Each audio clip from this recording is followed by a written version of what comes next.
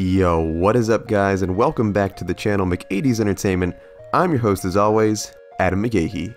Before we hop into this video, this channel has really grown like crazy. We have reached 1,000 subscribers and I could not be more excited. I have so much more Star Wars content planned, and it would be great to help the channel grow even more by giving this video a like, subscribing to the channel, and tapping the bell icon to be notified of all of our latest videos. Thank you guys so much. Without further ado, let's hop right into this video. We continue today's series of videos from the Darth Vader comic series from Marvel that came out this year. This series takes place after Vader's duel with Luke on Cloud City in The Empire Strikes Back.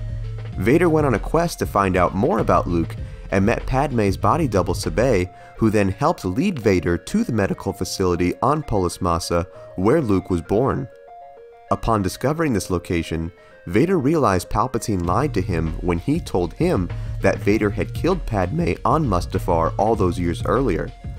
Vader went to confront Palpatine about this, who proceeded to rip Vader's limbs off with the Force and brought him back to Mustafar, where he had his troops toss Vader into the lava bank where he was burned after his battle with Obi-Wan Kenobi. Palpatine left Vader there as a Sith exercise, as punishment to see if he would either die or get stronger through the dark side to survive. He has also forbidden Vader to use the Force during this time, and to add intensity to this punishment, Palpatine has also dispersed the mysterious Sith assassin Ochi of Bestoon to kill Vader, who is currently a weakened, limbless stump on the grounds of Mustafar. This is where the last issue left off, and where today's story begins. We see the broken and beaten Vader as he begins to use his current remaining limb to drag himself across the fiery sand of Mustafar. He pulls himself up to a vent where he senses a shadowy figure in the distance. Knowing someone is after him, Vader pulls himself through the vent where he begins to have flashbacks. This is the same facility where he killed the Separatist leaders during the events of Revenge of the Sith. As Vader makes his way deeper into the building, he remembers the younglings and Separatist leaders that he slaughtered without mercy on that day.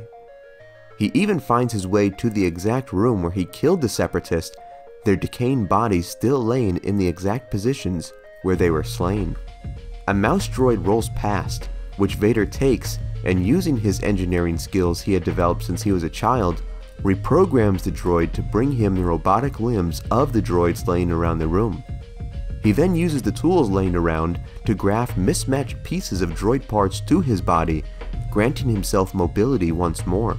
He is then greeted by the voice of the mysterious assassin sent by Palpatine to kill him. He claims that he kills with honor, and would rather kill someone who could stand on their own 2 feet. Now that Vader is mobile once again, the assassin is here to finish the job.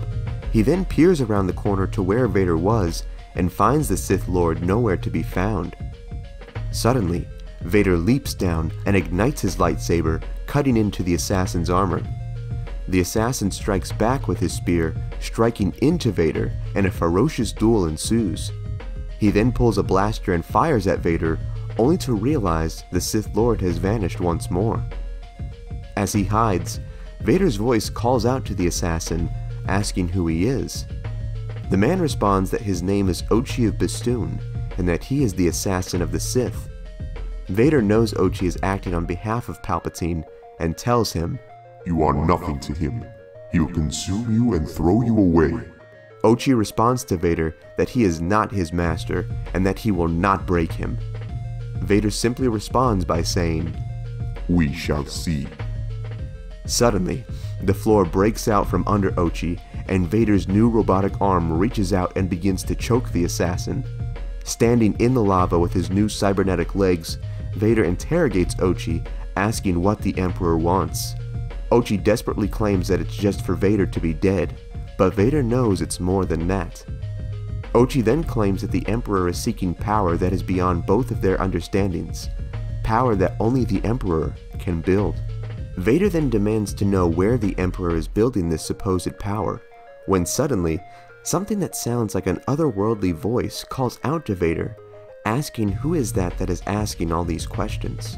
Vader follows the voice, walking through the lava of Mustafar, and discovers it is coming from a strange cave. Ochi then leaps over Vader and blasts the entrance to the cave, causing it to collapse. Vader hurls his saber at Ochi, who catches it and begins to mock the Sith Lord. Fascinated by the voice calling out to him, Vader ignores Ochi and hurries inside the cave before it fully collapses. Ochi, thinking Vader is dead, claims that this victory was easier than he expected. Inside, the mystery voice mocks Vader that he would throw his whole life away just to hear what this voice has to say, not even knowing what questions to ask. The voice says that Vader's fury cannot solve the riddles of the eye of Webbish Pog. We are then greeted to a rather disturbing sight of what appears to be a giant human-pig hybrid head resting in a pool of lava with a large spider-like being with webbed feet laying atop of the head.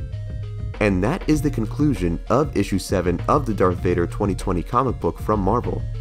Issue 8 is out, and we'll be covering that soon on the channel. I hope you found this video interesting. If you did, it would be great if you could give this video a like, subscribe to the channel, and tap the bell icon to be notified of all of our latest videos. Thank you so much for watching. Remember, you are awesome and loved. God bless, and I will see you in the next one.